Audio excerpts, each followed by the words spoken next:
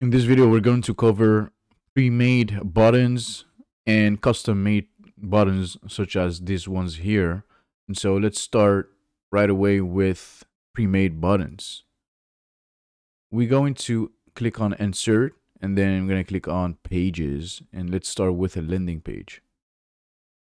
So now we have pre-made buttons here, but that's only the start of these tutorials. So let me show you how we can add a hover effect, change the colors, and so on. So this is your first button here, pre-made buttons. We're gonna right click on here on the layer button and then create a component. Let's say button. Gonna switch here to light mode so we can have like better contrast. Okay, so we already have also the shadows here pre-made. And if we want to hover, just changing the color per se, then we're going to click on here, hover, and then change the fill to like this. And then if we go back, we preview, now we have a hover effect. That's a real quick hover animation with a pre-made buttons. This is only to show you how to create buttons. I'm not gonna touch up on hover animation. That will be a video in itself. That could be like a 20-minute tutorial. Now let's move on to pre-made. Let's move on to custom-made buttons that you can create on your own. I'm just gonna create a new page here, and then I'm gonna start by clicking on T for text, and then this is my second button. All right. Then I'm gonna right click, add stack.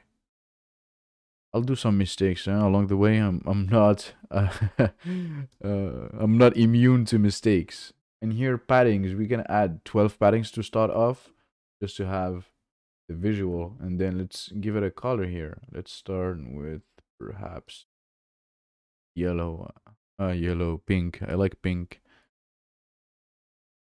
Just gonna zoom in. Let's say, you know what? We want a gradient. And then we're gonna give it, we have the paddings 12, that's good. Then we're gonna add a radius 12 as well. And then we're gonna add a shadow. Shadow will be this color here.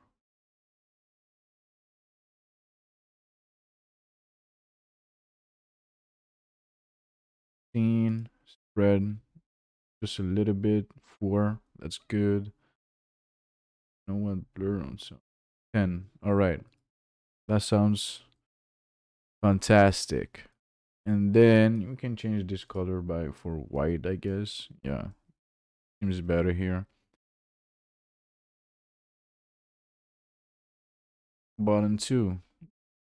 Okay, now we can create another component for this button. I click here. This is our custom button. And then we can create here, I'm gonna call it primary. Click on hover. And what I'm gonna do is just change the direction. And now if we preview, we have a subtle hover effect that invert the gradient. Also, we can create a variant and we can say outlined. And what we're gonna do with this one is add a border. The border is gonna be this color here, and then this one here, I'm gonna put it to 0, 0 as well. Border, let me see if I can give it 0.75. Yeah, that's possible. All right. The shadow, I'm gonna like this.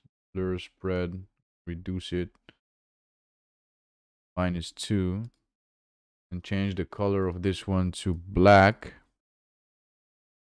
And this is the outline version. And then we're going to create a hover for this one as well. Go to here and then just give it back the opacity.